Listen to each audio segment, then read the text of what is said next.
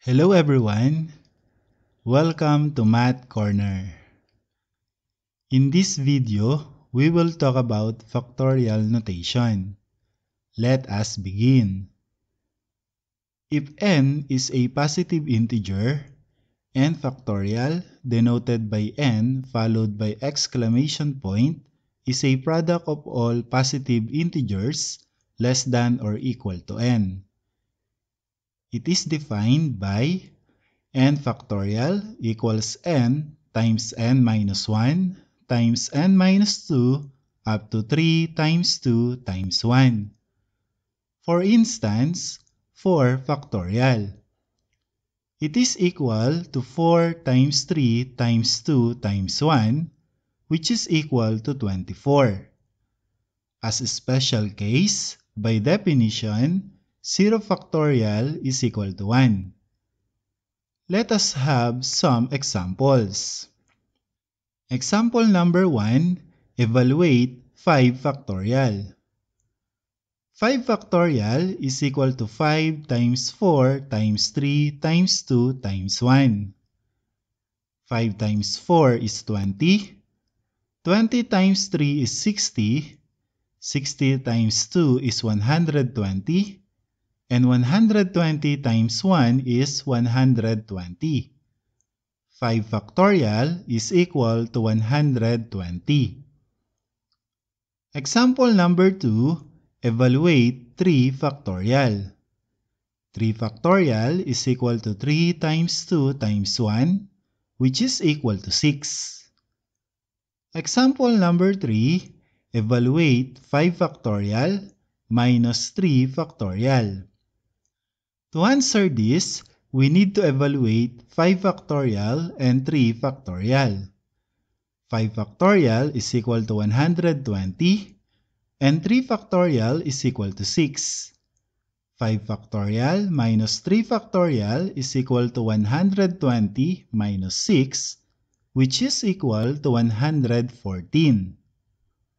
Example number 4, evaluate quantity 5 minus 3 factorial. Since 5 minus 3 equals 2, quantity 5 minus 3 factorial is equal to 2 factorial. 2 factorial is equal to 2 times 1. 2 times 1 is equal to 2. Example number 5, evaluate 3 factorial times 4 factorial. 3 factorial is equal to 3 times 2 times 1, which is equal to 6. While 4 factorial is equal to 4 times 3 times 2 times 1, which is equal to 24. 3 factorial times 4 factorial is equal to 6 times 24, which is equal to 144.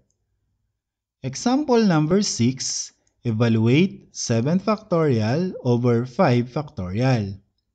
If we rewrite 7 factorial as 7 times 6 times 5 factorial, 7 factorial over 5 factorial is equal to 7 times 6 times 5 factorial all over 5 factorial.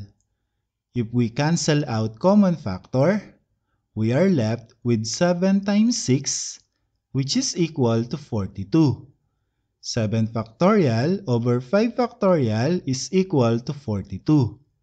Example number 7, 4 factorial over quantity 4 minus 4 factorial. Since 4 minus 4 is equal to 0, 4 factorial over quantity 4 minus 4 factorial becomes 4 factorial over 0 factorial. 4 factorial is equal to 24. 0 factorial by definition is equal to 1.